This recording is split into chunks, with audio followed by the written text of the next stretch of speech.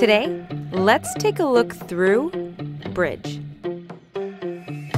I need a desk for my new workspace, but I'm not sure where to put it or how it would look. Thankfully, there's mixed reality, and with Bridge, we're able to use mixed reality as a tool, which allows us to preview a realistic 3D representation of a desk you want.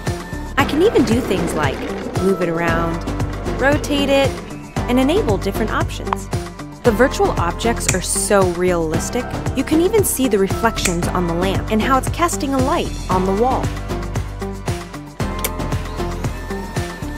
And sometimes, it's a little too real. Bridge unlocks a whole new set of tools for mixed reality developers like us. Crack open Bridge Engine in Unity or SceneKit and start creating. Subscribe for more tips and tutorials.